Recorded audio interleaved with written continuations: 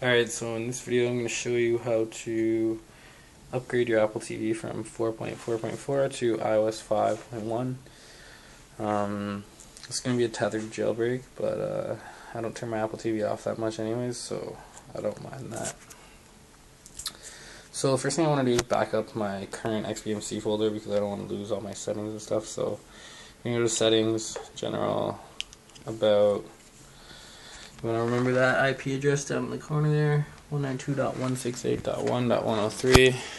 And come over to Computer, go to the WinSCP folder, which is, it's blue and green arrows there, you can't really see it, but whatever. We'll open up here. You want to go New, put in that IP address.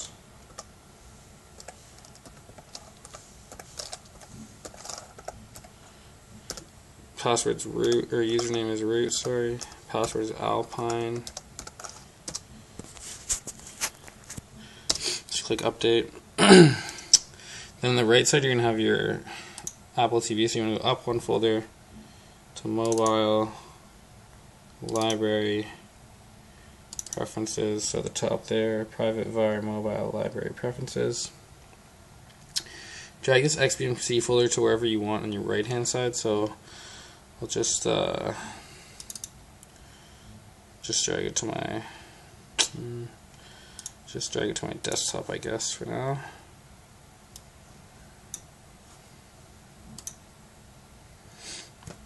Alright, so that might take a couple minutes, and when that's done, you can get started on the next step. Alright, so now that I've backed up my XBMC folder and I've also backed up my blobs for 4.4.4, you can check out the video. It's going to be a separate video, but you can see the link at the bottom. Now that I've backed them up, as you can see, I have that XBMC folder over here. You can exit WinSCP, then go to, you need to download the new season pass off the Firecore website. You can get it in a zip file. You can't see that, but there's a zip file there. Extract it. I just extracted it to my desktop. It's called Season Pass, and it looks like that. See if I can get to focus, whatever. I'll open it up. It should open up here. There it is. So now you're going to click Create IPSW there. You have to wait a little while for this to finish, and we'll be back when it does. Alright, so eventually, when it's all done, you'll get this menu. It's going to ask you to plug in your Apple TV and hold the menu and pause button for 7 seconds. So I'm going to do that right now. You need the micro USB cable. Plug it into the back there, underneath the HDMI input. Now, my Apple TV isn't flashing right now, which means I need to do the same thing that I did before where I plugged in the power cord. So I need to go and get the power cord from over here, plug it in, plug it into the back of my Apple TV for a second. You'll see it start flashing at the front. I'm going to unplug it now. It should continue to flash. Now I'm going to push and hold the menu and pause button on my remote for 7 seconds. 2, 3, 4, 5, 6, 7. Let go. On the screen it's going to say found device in DFU mode. And this is going to eventually probably ask me if I want iTunes to restore.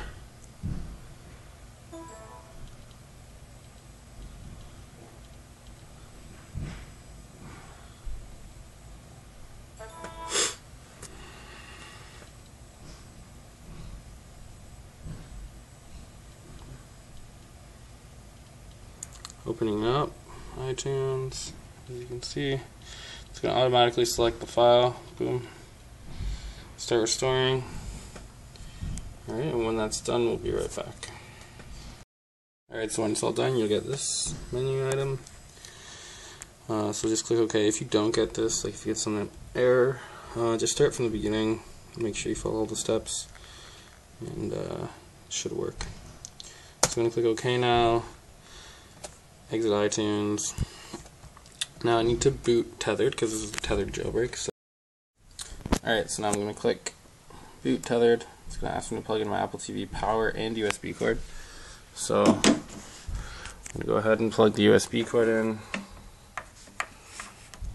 underneath where the HDMI cord. Don't plug in the HDMI cord yet. Plug in the power cord. It says waiting for device to enter DFU mode. So use my remote. 1, 2, 3, 4, 5, 6, 7. Let go. It's going to say found device. Season pass will do its thing over here.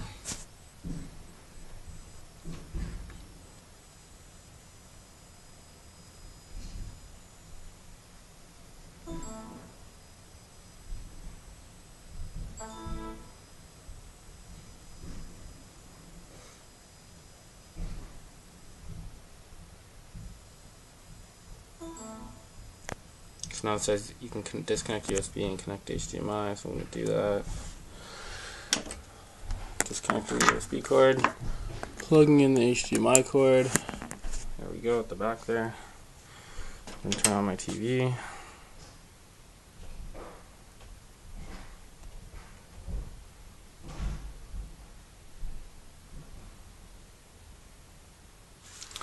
And there we go. So now we get the menu. I also need to plug in my internet cord. Ugh. So I don't want to bother setting up my Wi-Fi right now. So it's asking me for Wi-Fi network. It's going to pass that. I'm going to go no thanks. We should have the new Apple TV interface.